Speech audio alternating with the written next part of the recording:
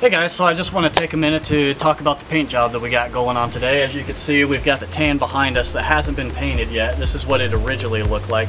The homeowners went ahead and chose their paint. They went with a red color. You'll see it on the other side here. But I just wanted to give you an example of what it looked like prior. So over here we've got the new color, the red. We did 2 coats, and we're actually using a sprayer because this is T1-11 and it's really hard to get inside those grooves that you can see on there.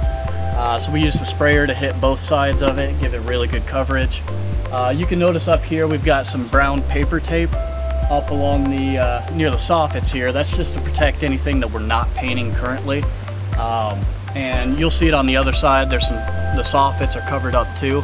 That's because we're not actually painting those soffits, and we don't want to get any overspray from the sprayer actually on those soffits. So if you want to follow me over here, we'll go take a look at that. There's one spot that I want to point out as we're going around.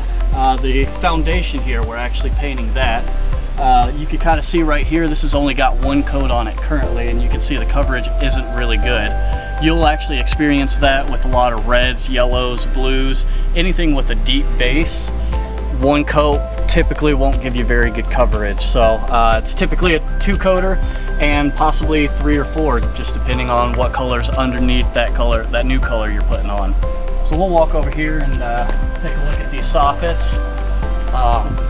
As you can see up top here, we've got the paper tape going on. That just protects the soffit from the overspray that I talked about earlier. You can see we got the windows taped and masked over. That's also to protect the windows. We're not painting those. And the foundation hasn't been painted yet over here, but we'll get to it, and we'll get 2 coats on it.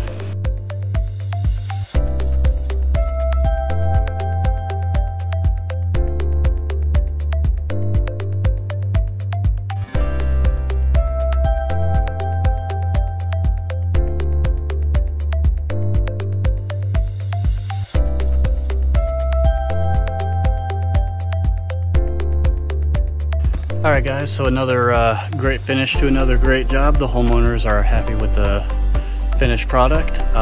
If you like our content, please look us up on YouTube, Instagram, or Facebook, or you can check us out at www.tribblepainting.com.